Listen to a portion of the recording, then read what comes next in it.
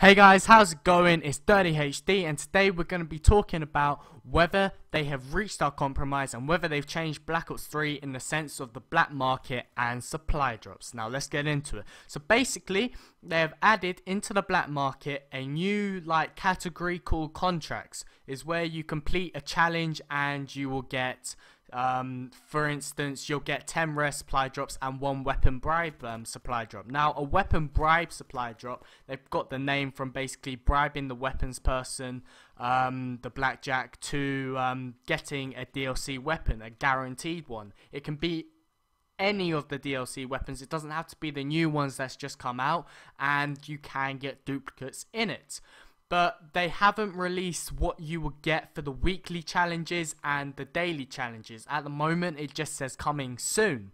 Now, we can't really judge whether they've done, given us a good compromise on it, because we don't know what we're going to get in the weekly or the daily ones so far. So far, there's only a special one, which is when you win 75 games, you get 10 rare supply drops and 1 weapon bribe supply drop. Now, is this the case of them just saying, get off our backs, we don't really care what you think, here's something just to compromise?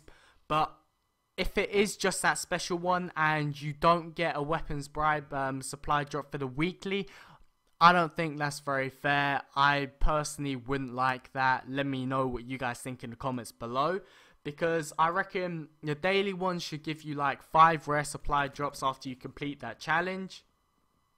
The weekly one should give you maybe 1 weapon bribe supply drop and 5 rare supply drops, or 1 just weapons bribe supply drop.